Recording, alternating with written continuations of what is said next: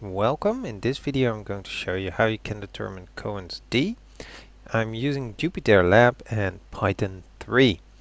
Now this version of Cohen's d is if you have done to accompany an independent samples t-test.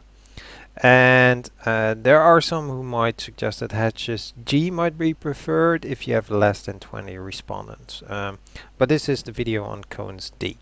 There is another version for a scale variable, so watch out which one you're actually using. Now, unfortunately, I haven't found any package that can calculate this directly, so we'll be going over the formula to calculate it step by step. The formula itself looks like this, where we have the sample mean, so basically the mean of each of the two categories, and then divided by the pooled standard deviation. That in itself has a scary looking formula with a big square root sign. Then there's the n1 and the n2. Those are the how many scores do you have in the first category and how many in the second. And this s1 and s2 with a square means that those are the variances, the sample variances of the two respective categories. The big N is simply n1 plus n2, so the total sample size. So for the interpretation, we can have a look at Cohen himself as a rule of thumb though.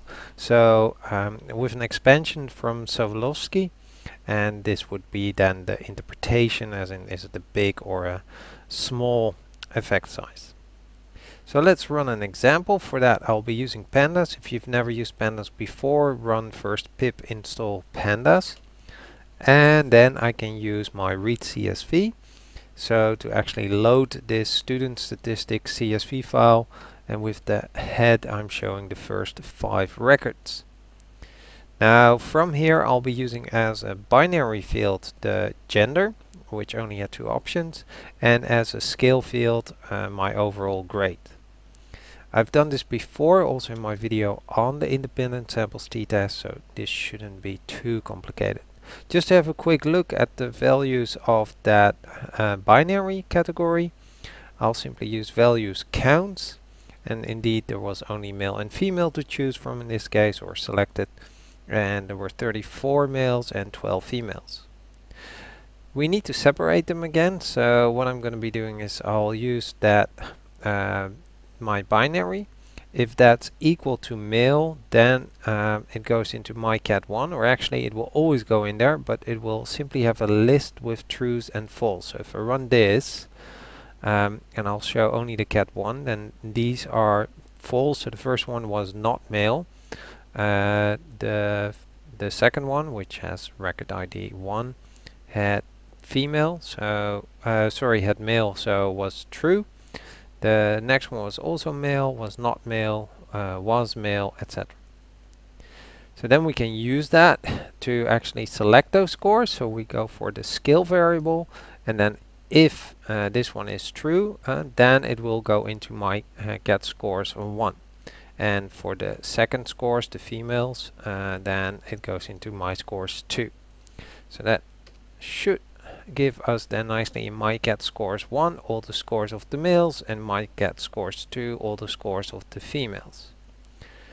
So now let's go over that formula. We need the length of each of those, so we can simply use a len for that, and the total was the capital N. So that should be that 30 and 11. And you might notice that that means that some of these have gone, and that's because there might have been a few people who didn't answer the question about the overall grade. So that's why we have less there. Then for the variances, we can simply use pandas var for variance function there. So simply have dot var there, and that gives us the variance. And then we can finally fill out that pooled standard deviation formula, because we have everything now. We have that n1, we have those variances, so it's just a matter of writing that all out.